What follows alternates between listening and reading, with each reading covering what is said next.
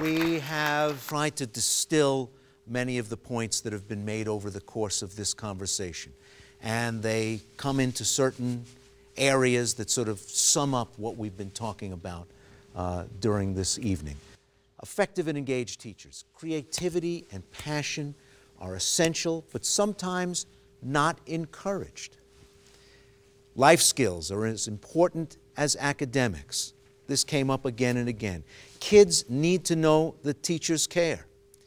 Integrating curriculum is important. Small class size, well, I mean, this was what you could feel the vibration in the room when we started to talk about this. This one, I think, was a sort of universally supported idea that smaller class sizes benefits the students and makes your job more doable. Vary class size with subject. That was one of the provocative suggestions that came from the floor. To be an effective teacher, classes must be smaller. Community involvement. This is a tough one. I had to pull teeth a little bit, but I'm sure you will get it when we repeat this.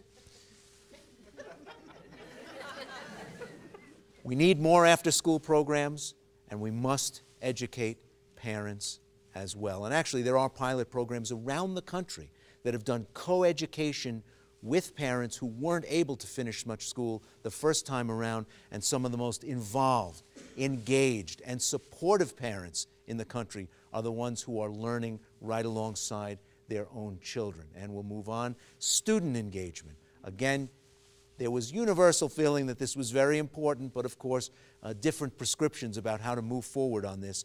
Too much testing, starting in kindergarten, makes some students feel like failures from the beginning, which gives you problems all through their careers. No matter what level of school you're teaching, you touched on this during our conversation. Reading is key to success in schools, and we've got to have relevance to the real world in order to engage students. Social promotion, we need innovative programs for different kids. Remedial programs are essential, along with longer days and a longer school year, but a lot of you despaired on whether the money could be made available for what is bound to be a very expensive initiative. Changing the structure of the school day and the school year is going to cost somebody money, and there are very few volunteers as far as I can tell.